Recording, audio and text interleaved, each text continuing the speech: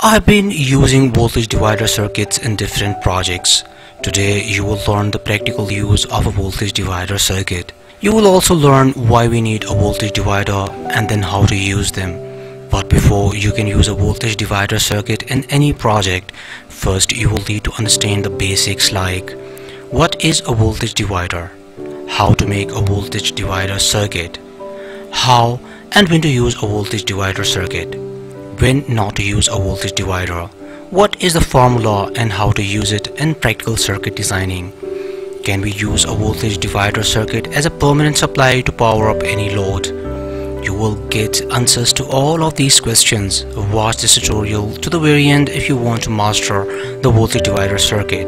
First, let's talk about the basics and then I will show you how to practically use a voltage divider. Let's get started. A voltage divider, also known as potential divider, is a simple circuit which turns a large voltage into a smaller one. Using just two series resistors and an input voltage, we can create an output voltage that is a fraction of the input. Voltage dividers are one of the most fundamental circuits in electronics. By changing the values of the resistors, we can get different voltages. For same resistors, the voltage is equally divided. A voltage divider involves applying a voltage source, let's say Vn, across a series of two resistors. You may see it drawn a few different ways, but they should always essentially be the same circuit. We can also replace R1 or R2 with a potentiometer or an LDR. Now I will show you how you can practically use a voltage divider in real world. It's used in a solar tracking project. I have a very detailed tutorial on how to make an Arduino based solar tracker. Let's make a circuit for light sensing. As you can see, the LDR and a 10K resistor are connected in series, which makes a voltage divider. We get different voltages as the intensity of the light changes. So we will be getting different voltage values when there is a light falling on the LDR and when no light is falling on the LDR. Now the voltage that is coming from the voltage divider is compared with the reference voltage using LM741 op-amp, which is used as a voltage comparator in this circuit. The reference voltage is set using a potentiometer, which also works as a voltage divider.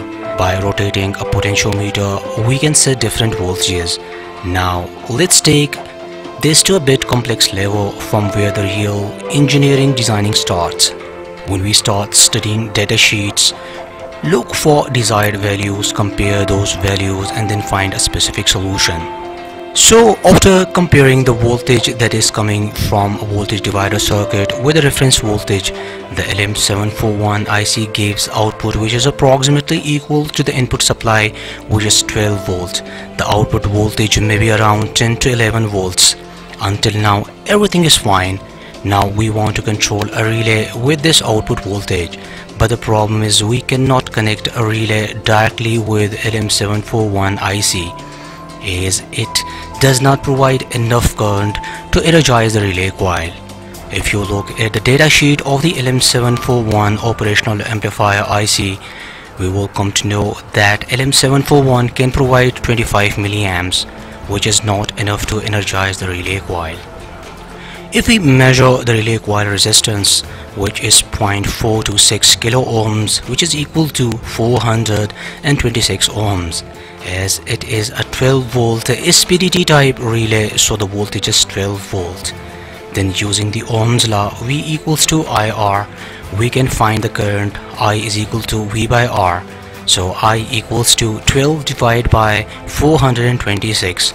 So which is equal to 0.028 amps, which is equal to 28 milliamps.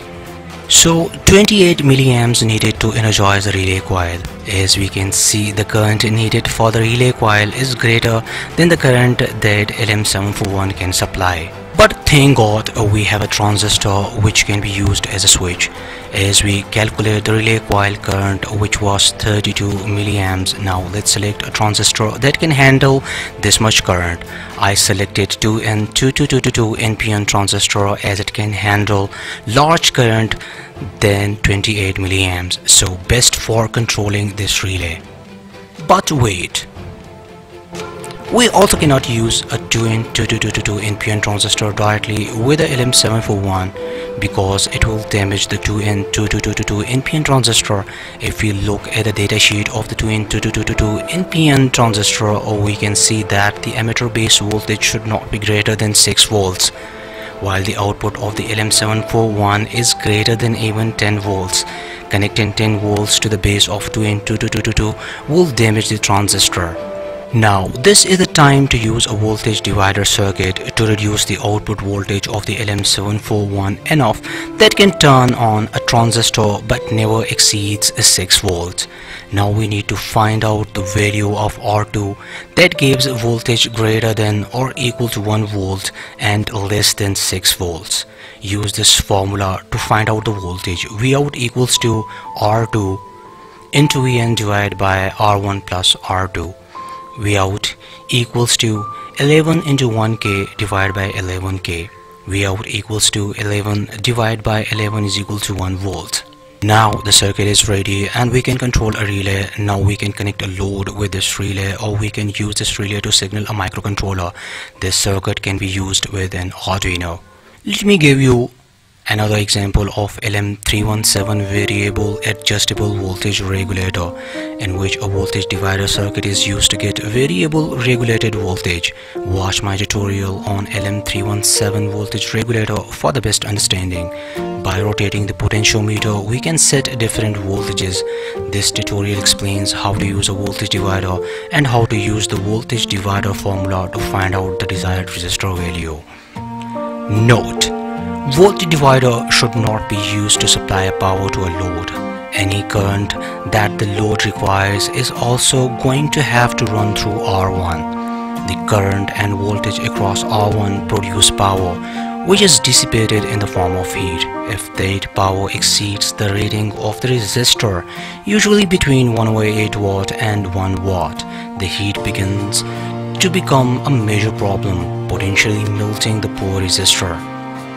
If you need to drop down a voltage to use it as a power supply, look into voltage regulators or switching supplies. I hope you liked today's episode. Like and share this video with your friends, and don't forget to subscribe so that you never miss anything. See you in next episode, and thanks for watching.